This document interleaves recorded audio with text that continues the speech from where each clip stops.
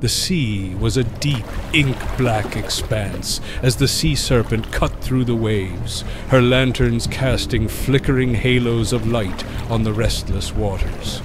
A chill wind whipped across the deck, sending shivers through the crew, but it was not the cold that unsettled them.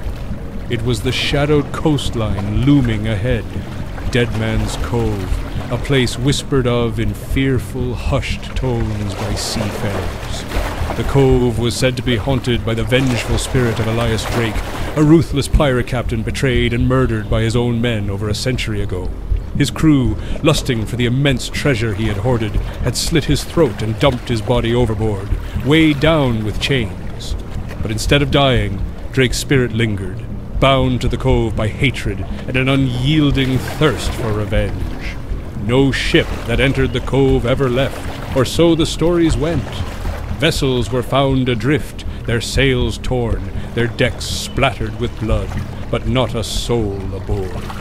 They called it the Phantom's Harvest, a fate worse than death, for it was said Drake took not just the lives of those who dared trespass, but their very souls. Captain Brandt, a hardened man with a reputation for bravery, or folly, as some called it, dismissed the tales as superstitious nonsense. He had heard whispers of gold hidden deep in the caves lining the Cove, a treasure so vast it would make a man richer than a king. And so he had set course for Deadman's Cove, eager to prove his fearlessness and fill his coffers. The crew, though, was less confident. They muttered among themselves, casting nervous glances at the dark, jagged cliffs as the ship sailed closer. The first mate, a lean, sharp-eyed man named Gable, approached the captain. "Sir, I beg you to reconsider," he said, his voice low but urgent. "This place, it's cursed. No good will come of this venture." Brandt's eyes flashed with irritation. "You think I turn back now, with gold so close I can taste it?" He spat over the side. "We'll be in and out before dawn. Nothing to fear but the ghosts in your head." But as they neared the mouth of the Cove, an eerie silence fell over the sea. The wind died, and the waves stilled, as if the very ocean were holding its breath.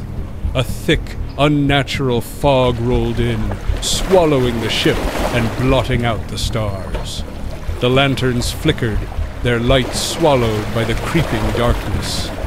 "Steady, lads!" Brandt barked, but his voice held a note of uncertainty now. He peered into the fog, trying to make out the shape of the Cove's entrance. Then, through the gloom, a faint, unearthly glow appeared. A ship, translucent and spectral, drifted towards them. Its sails hung in tatters, and its deck was covered in a mist that seemed to coil and writhe like living smoke. The name on its bow, barely visible through the haze, was the Harbinger, a ghost ship. The crew recoiled, fear etched into their faces as the ghostly vessel drew alongside them.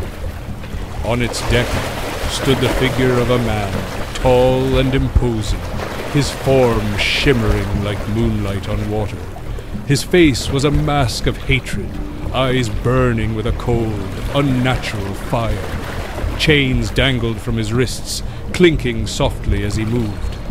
"Elias Drake," Gable whispered, his voice trembling.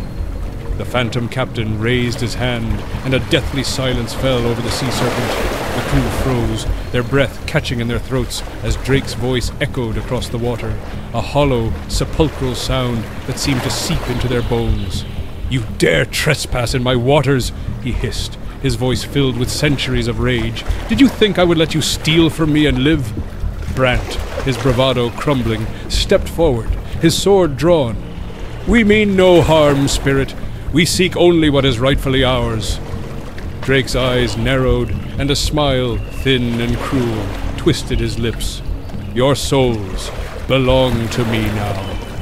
At his words, shadowy figures began to rise from the fog. Drake's crew, condemned to share their captain's cursed fate. They swarmed onto the Sea Serpent, their forms insubstantial, but their presence as chilling as death itself. Panic erupted on deck.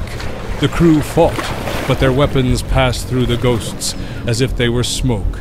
Cold, spectral hands grasped at them, drawing out their life force, their screams echoing in the darkness as their bodies crumpled to the deck, lifeless and gray. Gable, stumbling back, felt a hand close around his ankle. He looked down to see a ghostly pirate, his face twisted in an expression of eternal torment, dragging him towards the rail. "No!" he screamed, kicking desperately, but his strength was failing. The ghost's grip tightened, and he felt a coldness seep into his bones, pulling him into the abyss. Brandt, seeing his men fall, swung wildly at Drake, his sword slicing through the air.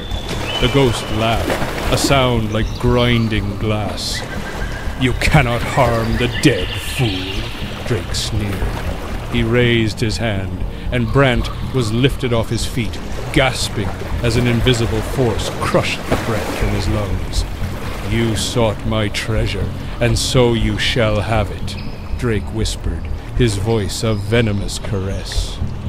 "An eternity to count your ill-gotten gains in the darkness." With a flick of his wrist, Drake hurled Brandt into the air. The captain screamed as he was flung overboard, disappearing into the black waters with a splash. Silence fell, broken only by the quiet creaking of the Harbinger's rigging. Drake turned, his gaze sweeping the deck. Of the Sea Serpent's crew, only a few remained, huddled together, their faces pale with terror. "Flee!" he commanded, his voice resonating with dark power. "Tell all who would seek my gold that the price is their soul. Leave now and live, if you can." The survivors, too terrified to do anything but obey, scrambled to the lifeboats. They rowed frantically, the sound of their oars splashing in the still water, the only noise as they fled into the night, the fog swallowing them whole. As the last of the boats disappeared into the darkness, Drake turned back to his ghostly crew.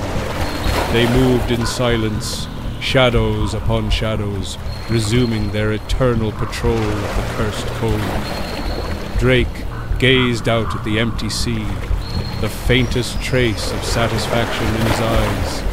Another ship had come seeking his treasure, and like all the others, it had paid the price. He was bound to this place, but he would not be alone. His collection of souls would grow, one ship at a time, until the sea itself was a graveyard of those who dared defy him.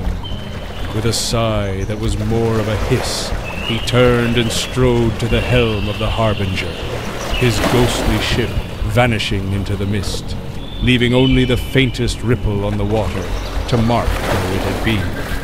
And the cove, now empty and silent, waited for the next foolhardy souls to venture too close.